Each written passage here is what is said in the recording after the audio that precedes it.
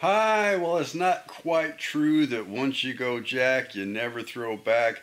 The fact is that we keep most of the jack crevalle we catch because we like them. You know, we did a taste test before we decided how many we were going to keep, and it's got a nice flavor. It's high in iron, it's high in omega-3s, it tastes a little like tuna.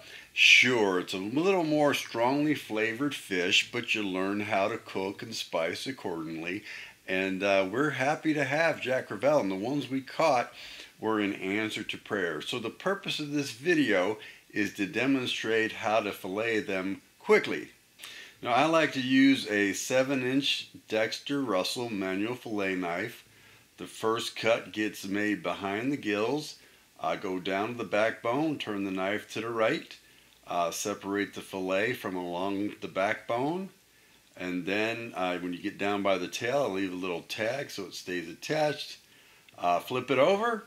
There is a Redeemer, Jesus, God's own Son, precious Lamb of God, Messiah, Holy One. Notice I'm setting it on the board so that I can lay the knife flat against the board with the handle off the edge of the knife, so the knife blade is pretty much parallel to the board. Then the ribs need to be cut out, and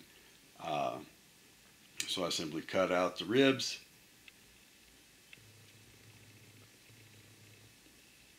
There's some pin bones in there that can be taken out as a finer step.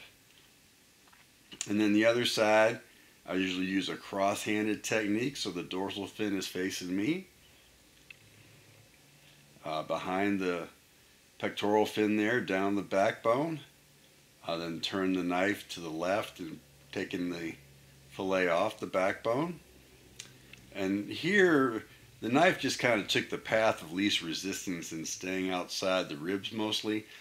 So there's not near as many ribs to cut out of this second fillet. Spin the fish around, get the fillet so that the knife can be held parallel to the board, and then take the second fillet off the skin. And it goes pretty quick if you got a sharp knife and you've done it a time or two before. Two very nice jack crevalle fillets. Praise the Lord Jesus. Take another look in the good book. Don't let it pass you by. Let the Holy Spirit talk. Walk through the written word of Jesus. Take another look in the good book. Don't let it pass you by. Let the Holy Spirit talk. Walk through the written word of Jesus. Then you'll love Jesus. La la la la la la la la la la la la la.